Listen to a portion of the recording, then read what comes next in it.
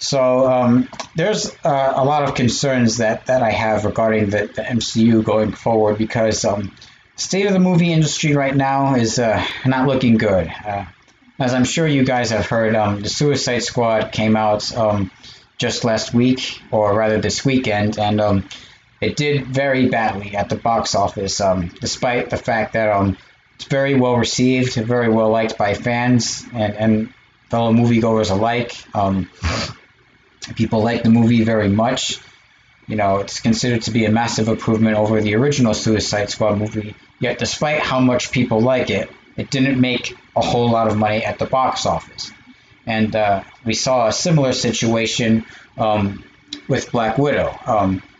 I mean, on its first weekend, it did really well, but then on the second weekend, immediate drop off. Like, it was a massive, massive drop off. The biggest drop off we've ever seen, you know, with the MCU movie, you know, for a long time at least. So, you know, and, you know, this entire thing led to a lawsuit where Scarlett Johansson is basically suing Disney because the contract that they signed was basically a deal where the film was going to be released exclusively in theaters, but because they put the movie on Disney Plus as well, the movie that they made from the movie on Disney Plus is basically not getting paid out to Miss Johansson and the rest of the people who worked on the movie. So, you know, that's why, you know, Scarlett is suing them, you know, because basically Disney did not honor the deal that they made. So this entire situation is basically a huge mess, and it's probably one of the reasons why the rest of the movies in the MCU going forward are going to be theatrical releases only.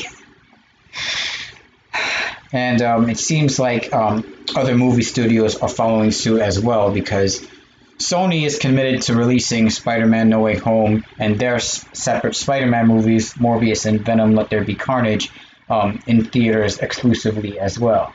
Now, they just announced today that the international release for Venom Let There Be Carnage is going to be delayed.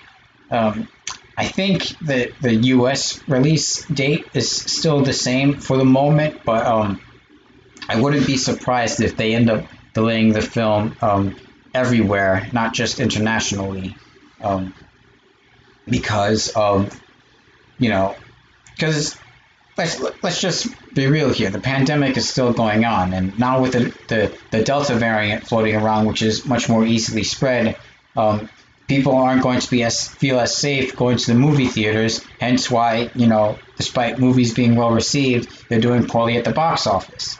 So if movie studios are committed to movies being theaters only, excuse me, you know, again, I'm sure especially Disney would like to avoid having another situation like what they have with Miss Johansson at the moment, where, you know, they don't want to get sued again by the actors because of theater exclusivity deals and whatnot. But if the movies are not going to make that much money at the box office and they can only release them in theaters, then yeah, that's going to be really bad for them. So they either need to delay the movies or renegotiate their deals to allow for theatrical plus streaming simultaneous release. So, you know, Shang-Chi is just right around the corner. Like, the movie's coming out literally next month. So I don't think that movie's going to get delayed, but I am pretty sure it is going to be a theatrical release only. And depending on how well that movie does, it could very well end up being the determining factor in whether or not the rest of the MCU films end up getting delayed. Like, I'm pretty sure Shang-Chi will be theatrical release only. I'm pretty sure it's not going to do well, and it's going to lead to a delay in other MCU films, including Spider-Man No Way Home, which, again, the release date for that is controlled by Sony, even though it's Marvel Studios film. It's also a Sony film as well.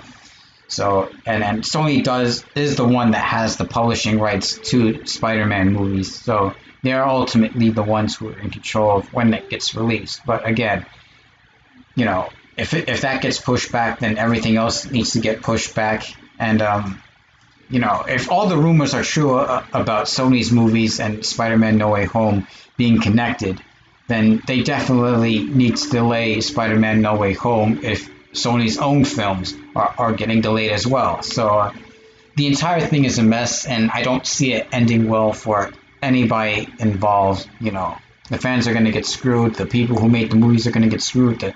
The people putting out the movies are going to get screwed. It's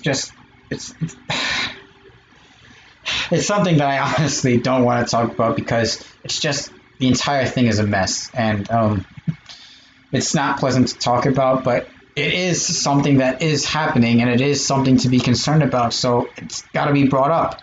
So yeah, I don't know. I'm at this point I'm expecting the worst. Pretty sure Shang-Chi is not going to do well at the box office, and it's going to lead to delays, and God knows we're going to end up back in the situation where we were back in 2020, where nothing new for Marvel was being released.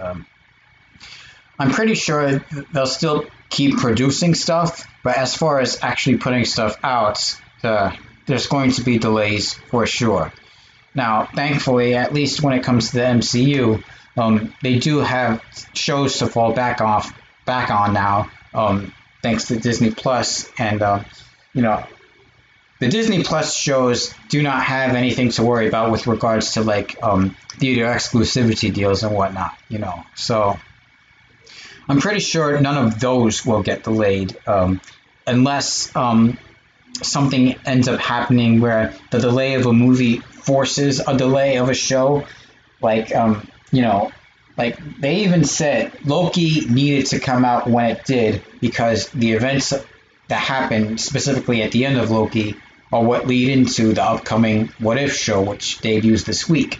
So, they needed to make sure that Loki came first, because otherwise we don't really know why What If happens if we don't see what happens in Loki first. So it could end up being a thing where delaying a show is necessary because otherwise the narrative flow of whatever movies are going to come out wouldn't make sense. So unless there's a reason to delay.